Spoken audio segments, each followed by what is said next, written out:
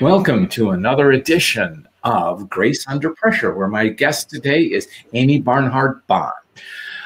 Those of you who know the show know that Grace Under Pressure is an interview show where we talk to thought leaders and doers like Amii, who are helping us understand ourselves better. Grace Under Pressure reveals what's too often dismissed as the soft stuff, the caring, the commitment, and that we exert toward one another. And Grace focuses on generosity, respect, and compassion. And when you do it as a leader, especially in challenging times, it requires the ability to act for others and mobilize people toward common cause. Welcome, Amii. It's a pleasure to have you. Thank you so much, John. I love your show and I love its purpose. Well, thank you. And now I want to tell the folks all about you. Amii Barnard-Bahn is a former Fortune Global 500 executive. She's a consultant to C-suite and leaders because she's been one. And she's worked at companies like BankWest, Adobe, and Gap. She's recognized by Forbes as one of the top coaches for legal and compliance. And gosh, I wonder how that is, because she's also a JD, where she's a graduate of my alma mater, Georgetown. She went to the law school. I'm an undergrad. They'd never let me into the law school. We're still Hoyas, John. And so she is also a member of Marshall Goldsmith 100 Coaches. She guest lectures at Stanford and UC Berkeley, and she's contributed to Harvard Business Review, Fast Company, and Compliance Week. She's a fellow at the Harvard Institute of Coaching. And she has a tool called the Promotability Index, and I will put notes on to how to get it in our file. Amii, welcome. Thank you, John. Great. Our world has been turned upside down, as we all know. So what are you hearing from the executives with whom you work? Gosh, a lot. As I'm sure you have with your clients, John, I work with a wide range of clients. And given the pandemic, the focus that I work on with them depends on the industry to some degree. So some are thriving, like tech, and some are just surviving, like some of my med device and healthcare clients. Sure. What I would say the similarities are is that they're all staying really nimble with their strategic focus. They're executing or pivoting their business engagement with their teams, and they're exploring return to work. And whether that's like going to be a hybrid, which, a partial remote or partial in-person situation in the future. In terms of their footprint. And they're also managing burnout, both on an organizational level and on a personal level. Okay. Well, tell me about the burnout. What do you think? I mean, that's an issue I know, and certainly in the medical community with physicians and things like that, and more now than ever with the spiking of COVID. But what are you noticing about burnout in general? Well, do you mean for organizations and how they should approach it, or for the individual leaders? For individual leaders, I would say it's never been more important to set personal and professional boundaries. I've never been great at this, I have to admit, John. I've been an executive. Because you're a high achieving person. So that's I mean, it was almost easier when I was an executive, which isn't saying much. I have to tell you, if you asked my daughters and family, I was always working. And so as a solopreneur, it's not, better. But I would say I've appreciated that it's even more important to whatever works for you, make sure you get for me, it's at least 7 hours sleep. I'm better with 7.5. I can manage with 6, but if I get below 6 a couple days in a row, I really notice it in my performance. So I've prioritized sleep, and I've created sleep rituals that I wasn't disciplined enough and didn't really need to have the discipline of before COVID. It's actually forced me to be more disciplined. I'm using more blocking time. Cal Newport, one of our Hoya colleagues, has some really great information about how to use time blocking to be efficient, including blocking time for yourself.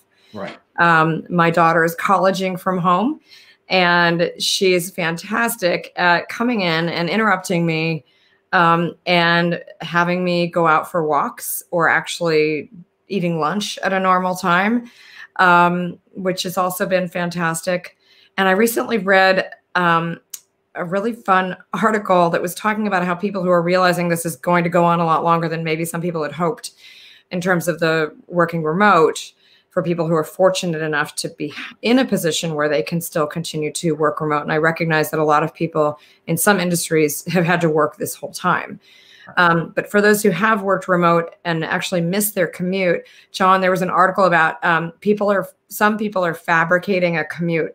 They're actually getting up in the morning, getting in the car, creating a fake commute, driving around, kind of doing their thinking, listening to their podcast, having their cup of coffee, doing a Starbucks drive-through or whatever it is, and then coming home and starting their day and finding that it resets them, which I found really fascinating because it shows how we sometimes need to know ourselves well enough to know what works for us. So I work with each of my clients on what works for you. How can you take a pause? How can you stop work when the boundaries between the personal and the professional have all been eradicated at this point? It started with BlackBerries and currently it's the pandemic in terms of this 24/7 on for executives. I know, and that's the thing about burnout is at glance, this would have been months ago, we might have thought, well, how can you be burned out because you're working from home? But it's just the opposite, because that 24/7 cycle is ceaseless. We have a colleague, Amii Barnard, who has a morning commute. Hers is not in a car. Hers is a walk around her neighborhood, which she does. Nice. And she also takes her lunch break is that same commute, that quick walk. So she's doing it. And she also Morag has something interesting called airport time. She used to travel, obviously, as many of us did.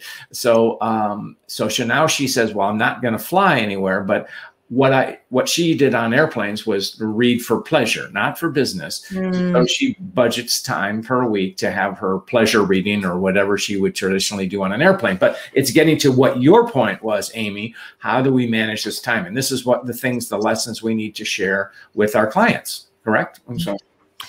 Yeah, and I'll even I block Fridays for writing and strategic planning. And I will, when we had the shutdown, and it may happen again, I would actually leave the house and go to a closed cafe, bring my own tea, and sit for 3 hours. And just being in a different space, which was my airport time, I would work on airplanes and write. And I loved not being reachable by phone. And I would not buy the Wi-Fi, so that I just had the 3 hours to really write and focus on client issues. And I loved it. And so that's been my hijack. Great. Now let's switch it a little bit. Thank you for your candor and sharing your personal experiences managing time. You mentioned hybrid office. So because I have some clients who think because they have lovely facilities, they think people want to come back, but a significant number may not want to. So what are you hearing? That's why I'm hearing hybrid, John. I think people have learned which type they are by now. I have a 15-year-old introverted daughter, and she's high schooling from the dining room, and she feels like she was born for this moment. She is thrilled to not have to go to school. She's on one end of the extreme. My other daughter, who's colleging in the kitchen, is dying to go to college and be with people and meet people. And I would say that trues up with my work clients as well. I have work clients who are dying to be back and have that teamwork, the water cooler talk, the camaraderie, particularly people who are in functions that require a lot of networking and a lot of informal qualitative data to feel connected and to feel like they know, like they have their finger on the pulse. CEOs that are, love to be with their people and feel like, am I leading well? Am I connecting? Is my message resonating? Do I have all the information I need? Those drive-bys that people used to drop by your desk and just say, hey, do you have a minute? I don't know about you, but those are some of the most important conversations I've ever had as an executive. Usually someone's been worried about something, or they really want to run an important idea by you, and they don't want to write an email, and they don't want to pick up the phone. Well, the thing when I have these conversations with executives, and we know it is, we are human beings. We are not wired for the 5x7 screen, or even if it's 30-inch screen. We crave human contact, so we need that interaction. But it's just as we plot around what happens next, it's a question that we need to explore. And as I say to leaders, this will be a PhD dissertation topic for many folks going forward. I said, but now you have to answer questions now, and that's the challenge. So great. People like the workplace flexibility. You know, they've been begging for that for a long time. So we've got that. So the question is then, how far do we rotate back, right? So. Great. Now I want to switch to your sweet spot. As mentioned, you're a Georgetown Law grad, and you focus on the ethical workplace. Tell me what that means. So, gosh, an ethical workplace to me is a fundamental question that I'm so curious about and always learning how to help companies effectively implement. And it's around a balance of corporate governance, workplace culture, and effective leadership. And I think the big question is, how do we organize and lead our organizations in a way that delivers innovative solutions and long-term sustainable value to shareholders and stakeholders and employees in our communities at large? So that's what ethical workplaces mean to me. It's thinking of all of those stakeholders and how do we create a business model that sustainably serves all of them. It was not too long ago, last fall, that the Conference Board issued a new purpose statement, if you will, and moved from shareholder value to stakeholder value. Is that what you're talking about? Well, I've always been in this space. It's been 25 years. So why didn't they listen to you, Amii? Oh, I'm not that powerful, John. Yeah. I don't know, but I'm excited. You know, I have felt the momentum. I think that climate change has had a huge impact on that. I think that the drive and push for companies needing to work more efficiently and recognizing the gains to be had with diversity and leveraging all of our talent with, as you know, I've been an advocate for women on boards, and with only 20% of women on boards, we know by definition when women are 55% of the population and more than that college graduates and only 20 are on boards, we know we're not leveraging our best talent. No hit to men. We need really strong, amazing, smart men as well. And there are other people that we can bring to the table. So I would say that, and the NACD is considering, actually, I just read that yesterday, they just announced potentially requiring women on boards, which is fascinating. Because research has shown, and you wouldn't be the expert in this, that when women are at least 50-50 on a board, culture changes, but decision-making changes too. And it's like, well, duh, but organizations come out better, or at least do you have a comment on that? So, yeah, I think we need balanced boards. You know, gender is just one piece of it. I'm also a big advocate for including risk professionals and more leaders who manage reputational risk, whether it's HR or legal or compliance, on boards. And I think we don't have to look far at the corporate governance crises and failures. And unfortunately, in a down economy, we usually see a lag time a couple of years from now when regulatory enforcement kicks back up again. And we kind of, to paraphrase Warren Buffett, when we see who's been swimming naked, we're going to start to see some significant fraud, unfortunately. Yeah.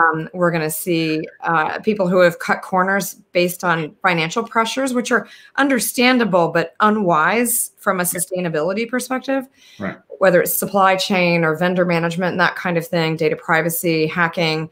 There's a lot to be thinking about right now. And so it doesn't surprise me in that sense because we're in such a global world, John. And so it's pretty rare now that you have an impactful company that doesn't have all of these different things that they have to be holding their employees, that expect pay transparency, which is another area I've been exploring lately.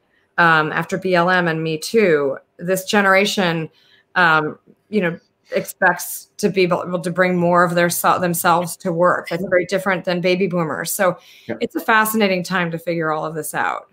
Well, no, but it's needed too. And I'm going to throw a wrench here, and you can slap me if I'm not, because you look in the area of compliance, which is necessary and stuff like that.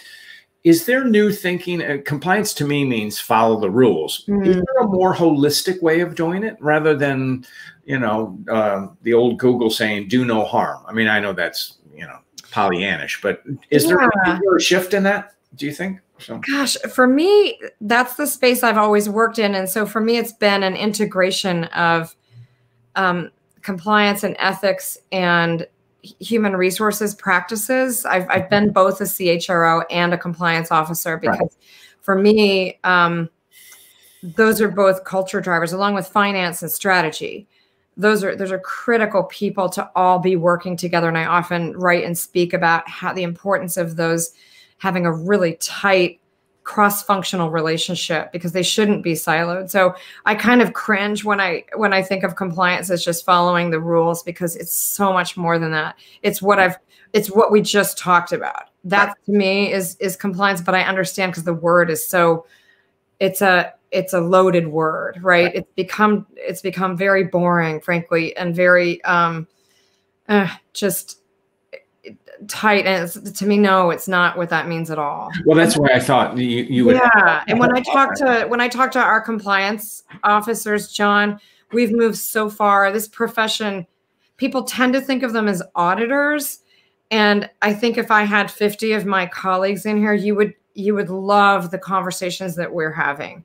It's about exactly what we're talking about. It is not about check the box training and firing people for one little mistake. It's not about that at all. That's not where the profession is. No, that's wonderful, because it's what I think the underlying concept of that is holistic. And the way you said that compliance must be, because you've actually straddled it, because you've been a CHRO, human resources, and also that. So you have that perspective, but you also have the business background with mentioning strategy and all that effect on the culture. So I'm going to shift you back into the HR role here. So what are you seeing the impact of the crisis to date on culture?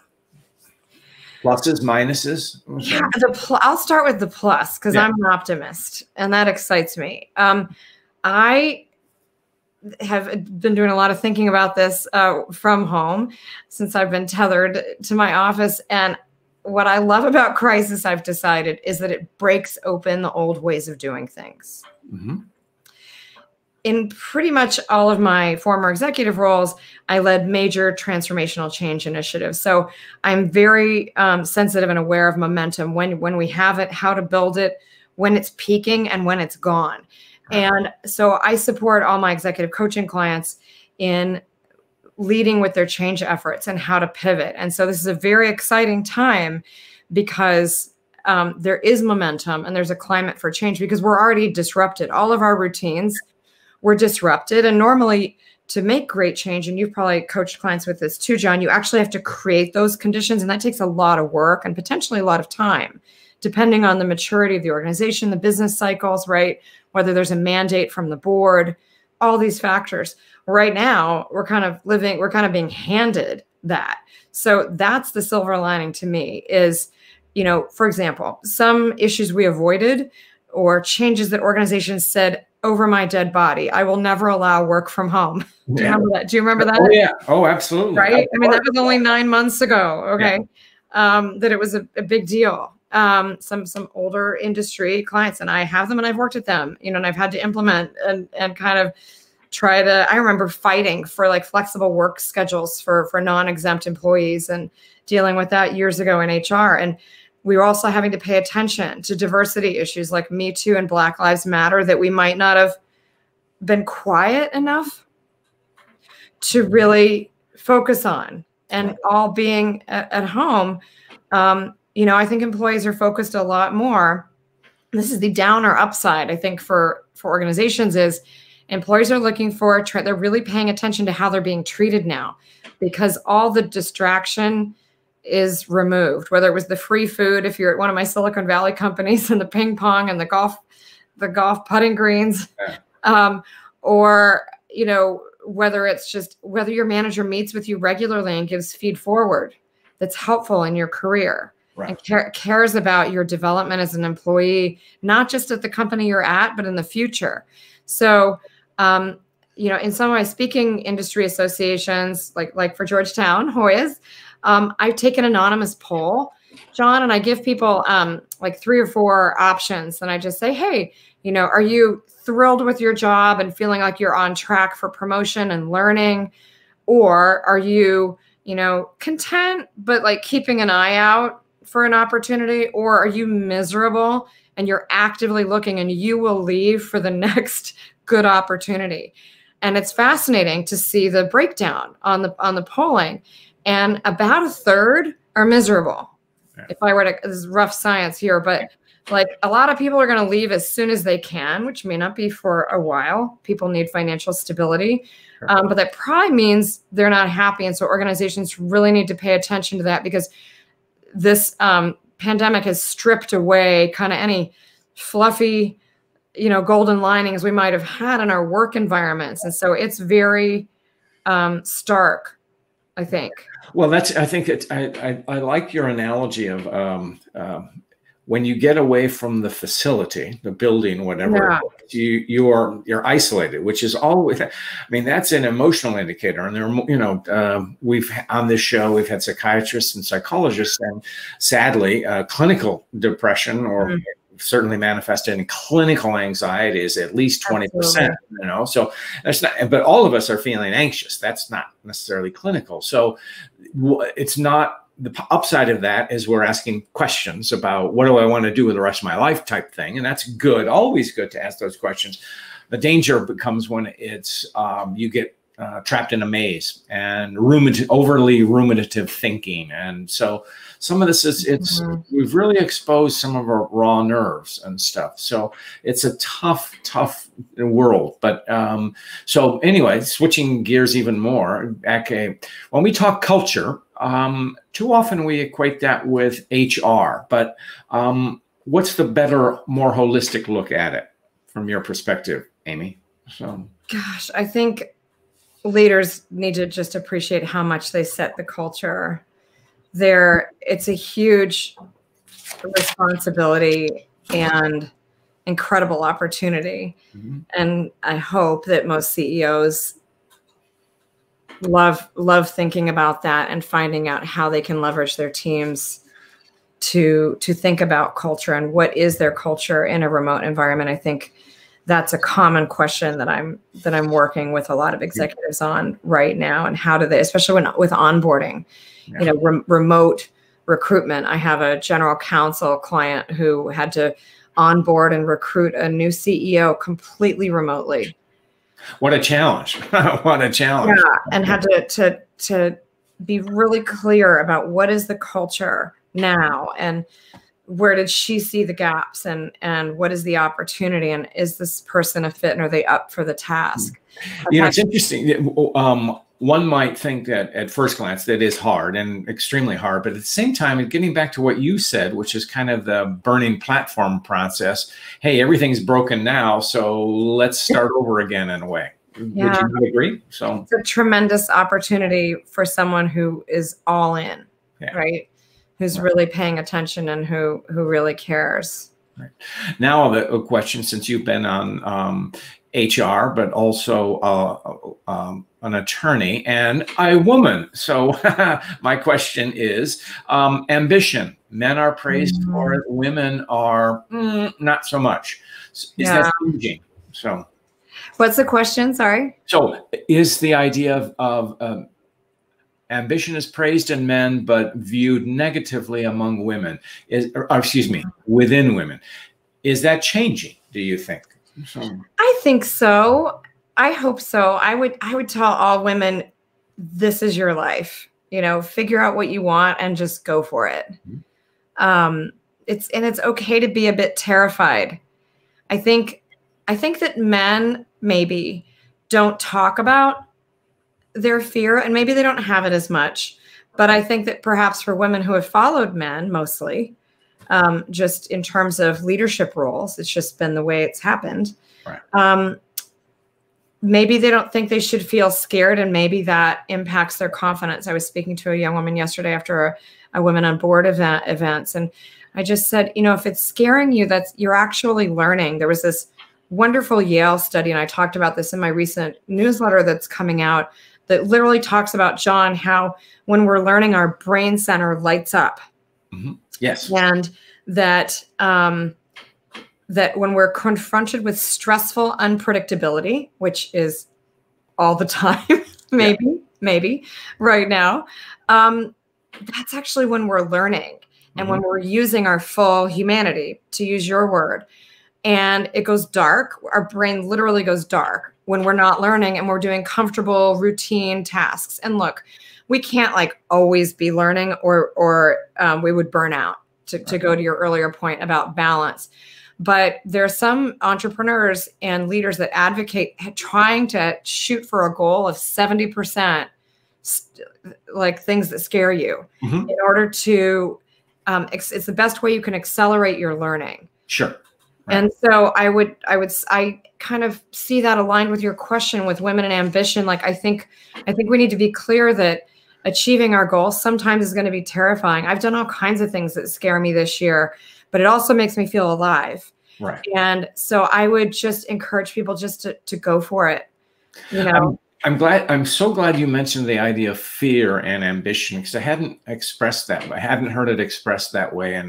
But it's really good. And it ties into where we are right now with a sense of resilience. And I've talked to special forces people, even on the show, and, the way they always feel fear. And if they don't, they'd be crazy. But it's the management of it. Courage is, as so many people have said. So acknowledging it, and that the good advice that you gave to that young woman is essentially own it and recognize that it's part of the maturation process. Would you agree? So absolutely. It's just part of it. Yeah. Getting out of your comfort zone is a common phrase people are using right now.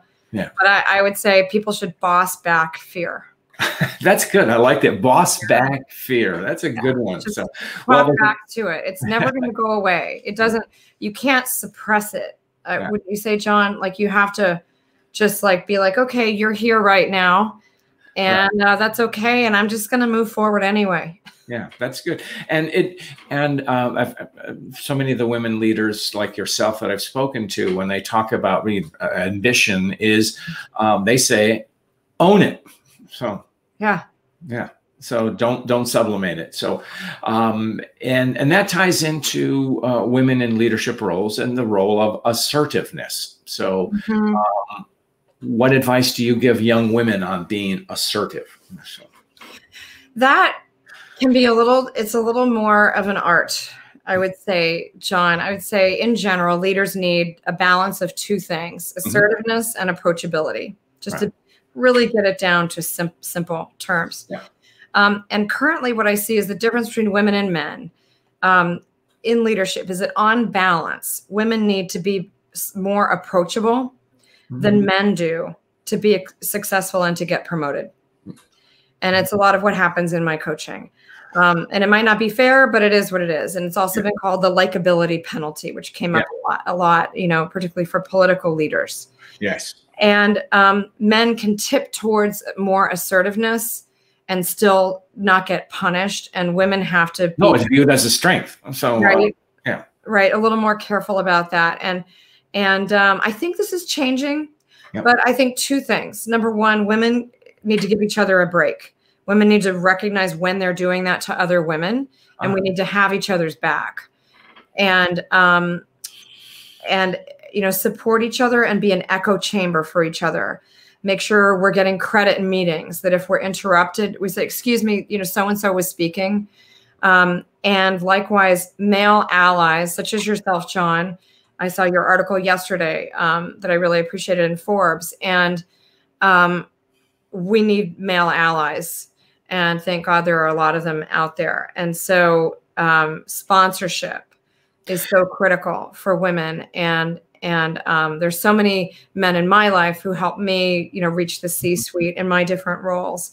Right. And women need to help each other and men need to help women. Right. I love that concept of sponsorship. I know it's been around for a while, but it was new to me, and it was introduced to me by our colleague Fiona McCauley, who said, yeah, she's amazing. Sponsorship is when they talk about you outside the room, and not in it, but saying Amii could do that, or Sally's the one to do that. So what a powerful concept, and that's what we need. So more of it. Yeah, my big promotions, at least mostly were men, because more men are in power, right? Just by the numbers. And so if there aren't allies, it's not going to happen. Right. So we have to have everybody kind of acknowledging talent. And then of course for people of color as well. So without question. Must maximize this opportunity because it's better for our companies, it's better for organizations, it's better for our society. So we all learn. So this has been fascinating. I can keep on going and going and going, but I like to ask all of my guests a question about grace. Do you have something you would like to share, Amii? Yeah, thank you. And you wrote that beautiful book, John. I would say my example is when I had one of my biggest breaks in terms of my professional career. I was given an opportunity to be a chief administrative officer. So this was really bringing me into the C-suite and having about half the company report to me. But I was headhunted, and it required relocating from the Bay Area, where we had lived and raised, my husband and I had lived and raised a family for 22 years. And it was the only place my daughters had ever known, and they were in 5th and 8th grade at the time. And so for any parents out there, you probably know that's not always the best time to uproot your kids. They're starting to get really settled with their friend groups and develop as little people. And my husband had been very happy at his company. He had been there for about 10 years and was doing quite well. And so it was a big family decision. And I felt a state of grace at how they responded to my opportunity. They kept it an adventure, and they were really supportive of me. And to this day, John, I actually don't remember them complaining once, which I find astounding for 5th and 8th graders. And I've occasionally checked in with them and I've said, what do you think? Was this the right thing to do? And they've all been like, oh, we've become more resilient. We know how to manage change. If we had just stayed, we would have never moved until going to college and that kind of thing. And same with my husband. And I'm just really grateful for that. Yeah, that's what a wonderful story. And grace can often come with our family and from our children, from wherever. And so thank you very much. Amii, how can people find you? I'm pretty easy to find because of my name, Amii. So you just do a search. You can connect with me on LinkedIn, in all the places. I'm on Twitter, YouTube, Instagram. My website, barnardbahn.com, has a lot of free leadership resources. And then I think, as you mentioned, John, earlier, which I appreciate, I launched a free leadership assessment tool that I've gotten great feedback on from people, especially during the pandemic, because a lot of people have been uprooted from their jobs or they're worried about the future. And so you can get that by texting "Promote Me" to 44222. And it's an 82 question assessment that I think people feel is a lot of fun. And it gives you immediate ideas about what you can do to keep growing during this time when I think some people feel they're not necessarily supported in their career. Great. Thank you. We will put those notes in the YouTube video. So thank you very much, Amii. You've been a great guest. And with that, thank you, John. Thanks for having me. Close out.